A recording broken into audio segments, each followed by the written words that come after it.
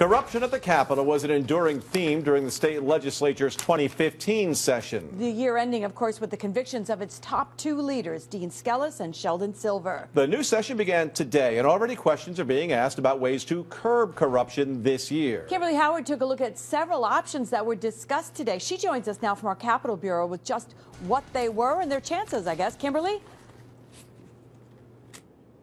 Well, listen, Greg, there's a bunch of ethics proposals that we've heard time and again, bills that have maybe passed one house but not the other. Today, the government groups are saying no more excuses, and it seems like lawmakers on both sides of the aisle are listening.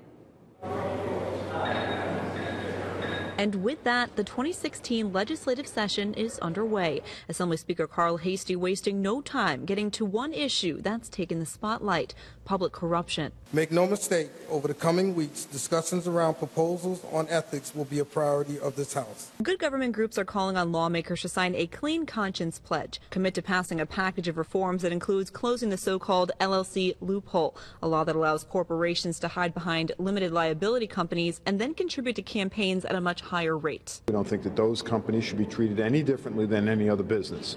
And those are campaign contributions that are often shrouded in secrecy and at the heart of both scandals with Skelos and Silver. The LLC loophole, sure, we'll close that, but let's talk about the other side as well and limiting what the unions can put in to campaigns, because if you're going to limit ostensibly one side of the aisle, you have to limit the other side. It's both sides of the aisle that have been rocked by corruption. The federal convictions of Democratic Assembly Speaker Sheldon Silver and Republican Senate Majority Leader Dean Skelos still fresh on everyone's minds. Both trials prompted questions about lawmakers' outside income. The public, number one, can't stand a corrupt politician. But what's running a close second is career politicians. In this body, because of the diversity of where individuals have educated themselves, where they've lived, what they've done in their careers, and what they continue to do in their careers, is important to the overall success of how we represent the state of New York. Other ethics proposals being floated include more transparency when it comes to spending taxpayer money and fairness, bring in term limits. The other thing is we need to eliminate the pensions of those that have been convicted for public corruption.